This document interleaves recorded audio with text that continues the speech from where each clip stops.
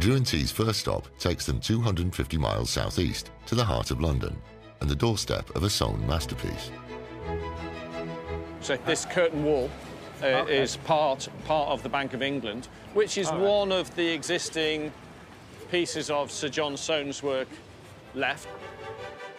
Born in 1753, the fourth son of a bricklayer, Sir John Soane became one of the foremost architects of the Regency era. His inventive use of light, space, and his experimentation with forms of classical architecture earned him possibly his greatest commission, the Bank of England, which he rebuilt and vastly extended over 45 years.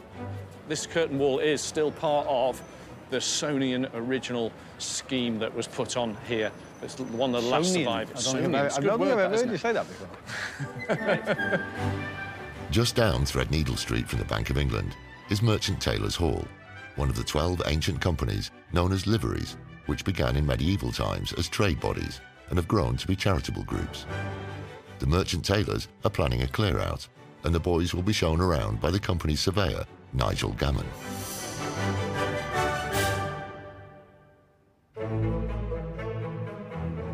The original hall dates back to around 1300 or just before. It's had numerous additions, got destroyed in the Great Fire of London, and we subsequently got destroyed in the Second World War by incendiary bombs, rebuilt in 1957. We mainly run corporate events and functions and weddings and the alike. Again, the whole purpose of that being to support the philanthropy and supporting improving other people's lives.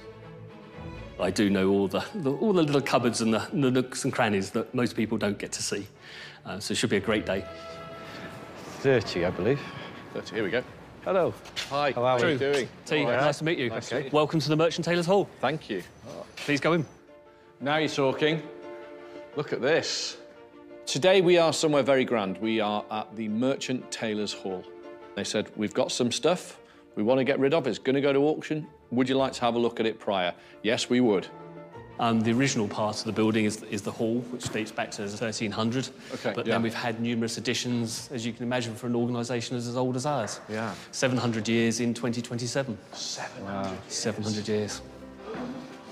Wow, it's remarkable. You get like a rock star's access, because they want to take you through all of the different bits of the building to see if there's anything there that you want to buy. And it's just a joy. You pick up things, you learn things, and you get to see and potentially purchase extraordinary items. And I have to now say, blimey, look at that. Wow. The original stern badge from our barge. This stern badge from the Merchant Taylors' ceremonial barge dates back to Henry VIII's reign. That's the original That's the original stern badge. My God. I didn't know you had that here. Didn't know it still existed. They've been keeping it secret from you. What a thing. That's probably the best one I've ever seen. There's never a moment when I'm walking around these buildings that I don't, realise where I am and go, this is so great. Just everything is just beautiful. Incredible. I love this. I've been in some grand buildings on my time, but this is pretty damn good, isn't it? It's wonderful. We are now in the Great Hall. It's pretty great, isn't it? We're on this wonderful gallery they've got all the way around here. Fabulous stained glass windows, fabulous lighting, everything. And then Nigel says, we've got some things around the other side that we want you to have a look at, you want to sell. I'm going to buy something out of the Great Hall here. Great, you know, great. There's some of them here. For the first two, carpet and the table. Well, the desk, I can tell, there's no great age to the desk, really. The first thing we see, sort of George III revival desk, is just something I have no interest in. But underneath it, there's a rug. I can see straight away, hand-knotted, probably 19th century, just. This has got the look I really like. It's that faded grandeur. Something that was once incredible, still there, hanging by a thread, right? Faded and dirty and worn and repaired and torn, and I love it. God, that's faded, my word. The tear is the main thing that's the biggest issue for me, which devalues it by about 25%. What would you be happy with? 600 at a push, but... If I give you 650 for it, is that closer to the mark? Perfect. Yeah? Yep. Fine, we'll take it. Done deal. Thank you very much. Just imagine you're in the middle of a field at 6 o'clock in the morning at an antique fair. What are you going to pay for it? 500 quid. It's great access I've got here, so, you know, and there's still more things to see, so we settle at 650. This is a bit good. It's not for sale, I'm afraid, today. Ooh. What is it? That's Johnson. Is it an original? Yes. Oh, my God, really? Yes. This stunning mirror by 18th century gilder and carver Thomas Johnson features his distinctive style, mostly preserved in engravings from the time, and a grand display of his Rococo style. This mirror isn't in the manner of Thomas Johnson. It is a Johnson original. It's not often you see them out in the wild. Oh, gives me the shivers. Do we have to drag you away from it? Kicking and screaming. It's all right, screwed to the wall. It's somewhere between 80 and 120,000 minimum.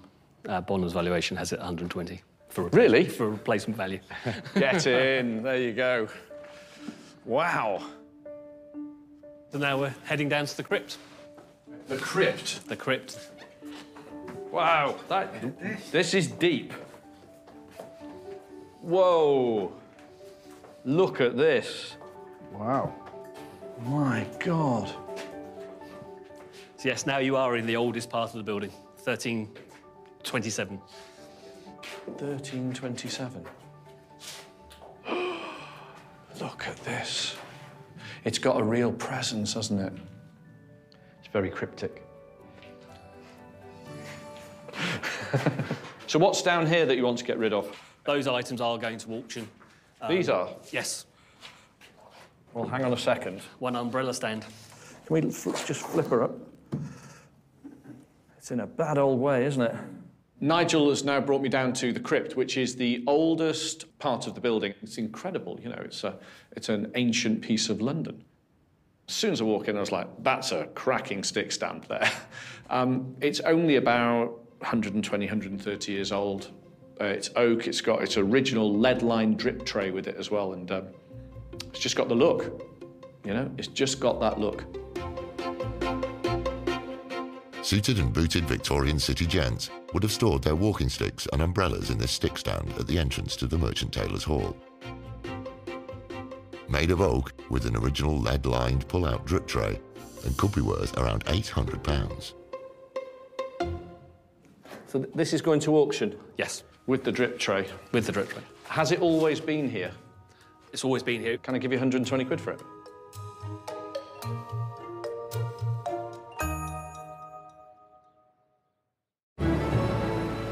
Drew and T are in the heart of the City of London, visiting a livery company, the Merchant Taylor's Hall. I've been in some grand buildings on my time, but this is pretty damn good, isn't it? It's wonderful. They're now underground in the almost 700-year-old crypt, and Drew wants a deal on an umbrella and stick stand. Has it always been here? It's always been here. Can I give you 120 quid for it? 120 quid. Done. Thank you very much. Pleasure. Have to say, that's lovely. That's really nice. It's actually very good quality, and it's narrow. Some of them can be sort of that wide, which is only maybe 6 inch wider than that one there now, but they get in the way in the hallway, and it sort of stops them being sold. Nice narrow one, really good provenance. Bargain at 120. All right, OK, let's see the next bit. It's very close, just next door. Is it? All right, OK. Into the more modern part of the building, I'm afraid. That's all right. So what's in here? This slot?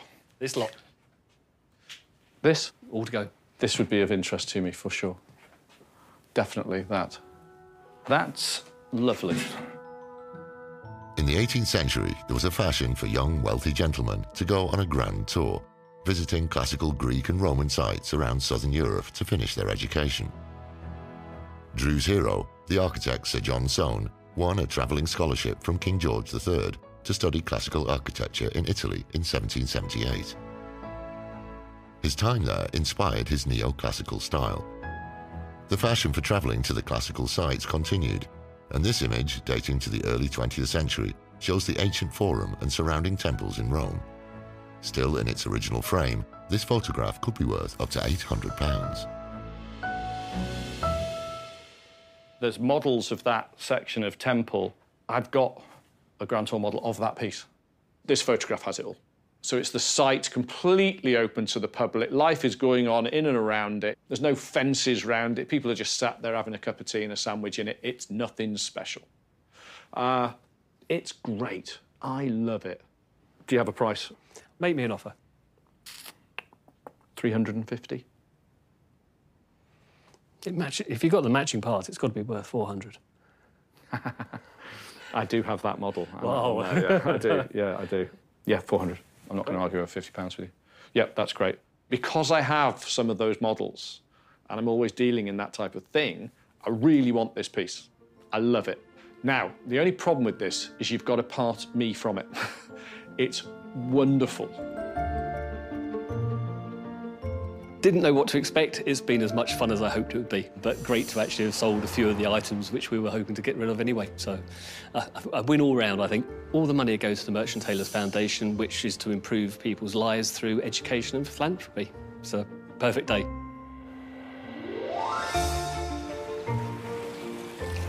I mean, we get some house calls, but this is quite grand, isn't it? Yeah. This is extraordinary. This has survived, and it's still thriving. Yeah. And doing a lot of good. And doing so much good as well. I bought some good things. The stick stand, go through the workshop, Pip will sort that out in the morning. The carpet, I've got a house that we're involved in, that will go in there.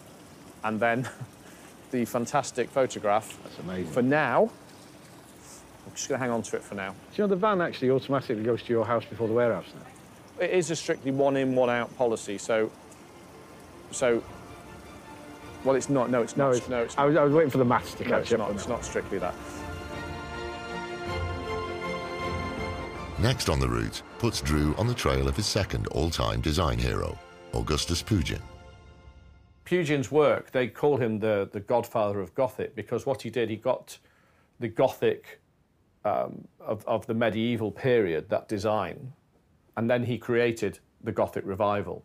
It was like the Gothic style is a ball, and he just rolled it around to suit whichever piece he needed at that time. That he not only understands it, he can reinvent it and use it to his, in any advantage, in any situation, in any architectural form, and then relate that to floors.